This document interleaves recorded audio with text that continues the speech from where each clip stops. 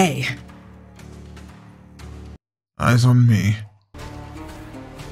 Yes, sir. I mean, this is a dangerous situation, but I just listen. Just shut. You know what I'm saying? Like, Leander be having his little escapades, okay? We ain't married yet. We need to figure it out, you know? So I'm going to go ahead and check out my other options before I go ahead and settle down and make him a husband. Mochi place. Pretty as walls as a gamble I wasn't prepared to take so soon. Keep going straight, and the sea spring will reveal itself to you. I bark out a bitter laugh, an involuntary. This is a setup. I've fallen for this already. Not that I'm proud of it, but I know a setup when I see one. I barely have enough coin for a meal for what it's worth. If I wanted your coin, I would already have it. She says it so lightly, I almost believe her, even if she looks as physically capable as a toothpick. You're as safe inside the city as outside of it. Truthfully, the territory before you is the safest of all. What do you mean, territory? This region belongs to Ice. Ice? Ice? These names. Most people know him as a gang leader, but he's much more than that. I squint against the empty wasteland. Only a fool or something with nothing to lose would leave the city. Apparently, I'm both. But if this sea spring cured her, I need to see what it can do for me. I set off into the wastes. Over my shoulder, the woman calls after me.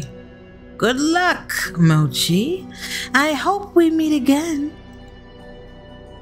My heart pounds with each step I take from her. How does she know my name? What seems like an eternity, I force each foot forward. One step, then another, until realization hits me. I never told the woman my name. Something pierces the horizon ahead of me. A building nestled into a tall cliffside, but it's so starkly out of place it might as well be a hallucination. It drips with extravagance and honeyed mahogany, an ornate jewel of architecture. A row of dark silhouettes stand out in the horizon. Trees, I think, but I'm close enough to realize that what I mistook for branches were spikes jetting tendrils. Soulless. Several of them watching me in the distance like statues. I don't think, I just run, exploding into a messy sprint. I push my legs as fast as they'll take me towards the decorated building. Girl, what is going on? What is going on? Flashes of last night chase me. The gushes of blood and screams of death. The smell of burning flesh and sour bile. I can't go through that again. I won't. The next thing I know, I'm dashing up wooden stairs and crashing through towering double doors. Gasp for air, my lungs burning from exertion.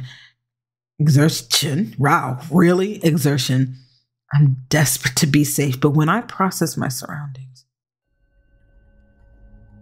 it's more hellscape than sanctuary.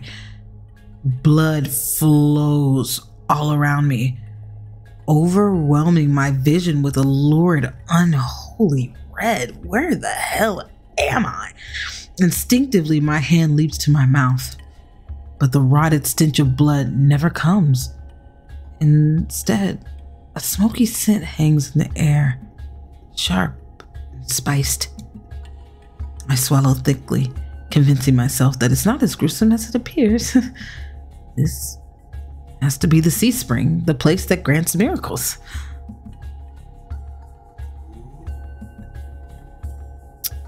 Well, at least it's a miracle, right? Pulling my eyes away from the pool, I take in the rest of my environment. Tall pillars flank me, blanketed in written notes. Seating pillows scatter the floor. A rustic kettle sits nearby. Someone must live here, despite how eerily empty it is. I don't know if I want to call out. I'm taking passive routes here, so I'm gonna say something. I approach the paper-covered pillars. Maybe something here can tell me more. I reach for... What's this one? I reach for the note in front of me. It reads, "Dear Mother, don't cry for me. I'm sorry I didn't say goodbye, but we'll meet again in another life. I love you very much. From Iris. P.S.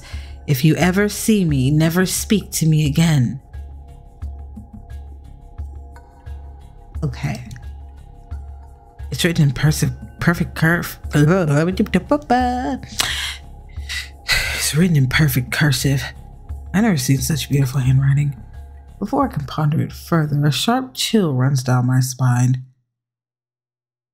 Something's watching me.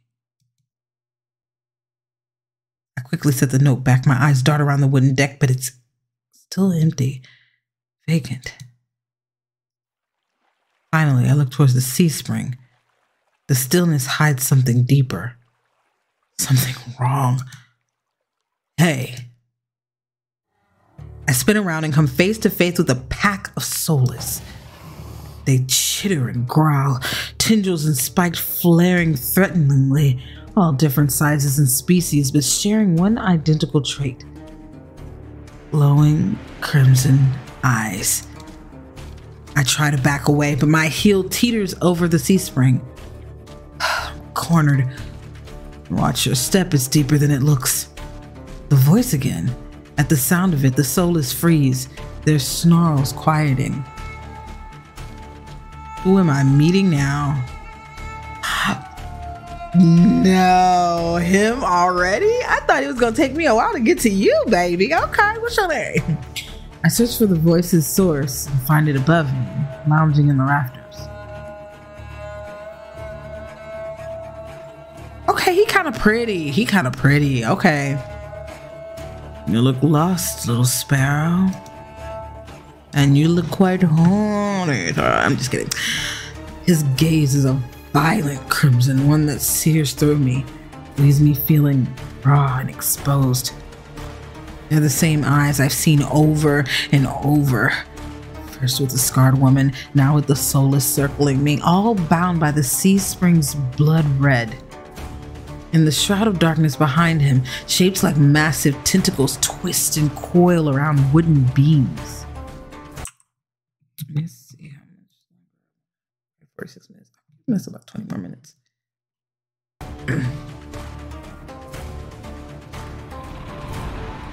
I can't focus. The soulless growls ring in my ear. They're not advancing, but they could change at any second. Panic rises in my throat as I struggle to track them. Hey. Eyes on me. Yes, sir. I mean, this is a dangerous situation, but I just listen. Just shut. You know what I'm saying? Like, Leander be having his little escapades, okay? We ain't married yet. We need to figure it out, you know? So I'm gonna go ahead and check out my other options before I go ahead and settle down and make him a husband. My stomach rolls as I tear my eyes away from the soulless. Don't ignore someone who's talking to you. It's not polite. For a moment, anger knocks my fear aside. Who is this bastard? Bastard, yes, sir, you. Who are you? I'm kind of distracted by the soulless about to maul me. Only on my command. I scan the soulless again. They really aren't attacking. Posturing more than anything else. Listen, I wasn't gonna take that fuck you and have him like make them eat me. Like, I wouldn't do that. I'm not doing it. No. You tamed them?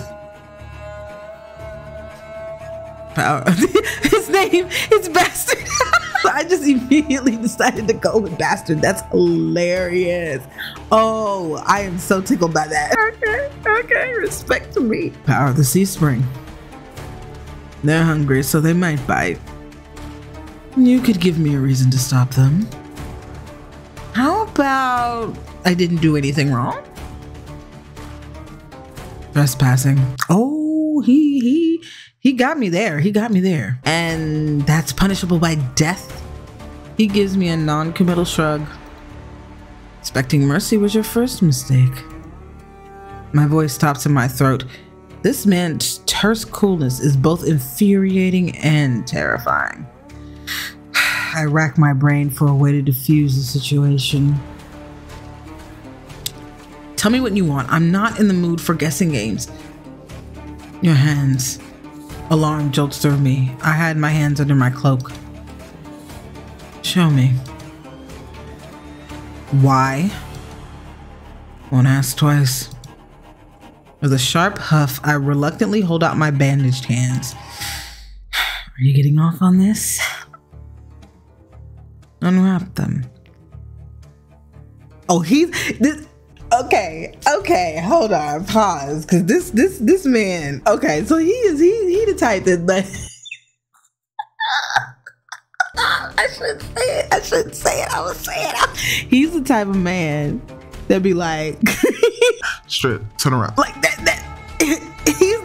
he's the command positions dude. All right, let me stop because I'm doing too much. We trying to be kid friendly around here, sort of, kind of, to a degree. I said this was for me, so you chill. Okay. Unwrap them. Heat rushes my face and fire to my tongue. I should have given him a piece of my mind, but not when the soulless are one command from ripping me to shreds. Yet no matter how much I will myself to move, my body is frozen in place. I stand there for a long, agonizing minute.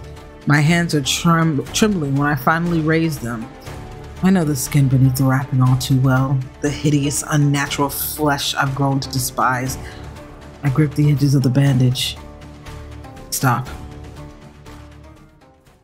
Yes, Daddy. I mean, I'm so sorry, Leander. I told you to marry me when I first saw you, but nah, you gonna sit up there and tell me you having escapades. Now I got all these menses coming at me. Okay.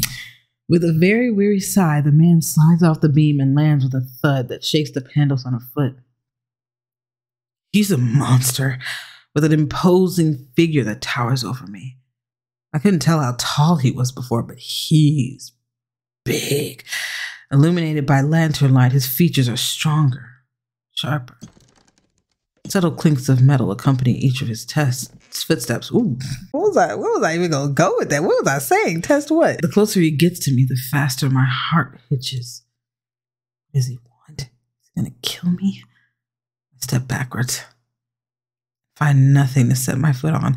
I'd forgotten my back was to the C-spring. I fall right before a warm hand catches my lower back. Ooh. Anime time. He caught her. They gonna be together forever. But I'm with Leander. I think I'm with Leander. I don't know no more. I'm hovering above the C-spring, the scent of smoke and leather enveloping me. Blazing crimson eyes bore into mine. Told you to watch your step. I'm too stunned to mutter a response. Like I weigh nothing, he guides me back to the solid ground and steps back. Hold on. He just, like, he that big and strong. He can pick up a thick girl, because, you know, you got some meat on the bones. Somebody that can pick me up, child. Following a subtle gesture with his finger, the soulless around us disperse and relaxed. They shift their demeanor, and the shift in their demeanor is so abrupt, it gives me a whiplash. The enormous tentacles are no longer in the rafters. I doubt I ever saw them at all. Either way, I exhale a breath of relief. Thanks. As focused as he was before, the monster pays no attention to me now. He's over it. He kicks some sitting pillows out of the walkways, checked the contents of the kettle with a scowl. The sudden disregard is almost insulting. So that's it? I'm not a threat anymore? Never were one. Then why'd you threaten me? People get honest when they're afraid. Okay, bitch. Okay. All right. I see you. You play. I get it. In other words, he was messing with me. I drag a hand over my face, exhausted by the fact that this is the second time a monster has provoked me today. You're Aes? We'll figure it out. You're Aes, aren't you? Depends who's asking. One of your friends told me this was your territory. She also said you were a gang leader. But there's no one else here. I thought there'd be more people. Aes picks up the kettle, walks to the edge of the C-spring, then dumps out the contents into the endless red. Gang took a walk. His pleasant smile stretches across his face, ear to ear. Then in an instant, it drops. I get the sense I shouldn't ask him about his gang again. Something must have happened. I've learned to recognize a real leader when I see one. Hayes, regrettably, fits the type perfectly. The way he was commanding, he was like, first of all, listen, I can have them eat your ass up. But at the same time, hands out, unwrap. Like, he was giving one word instructions. He in charge. He's in charge.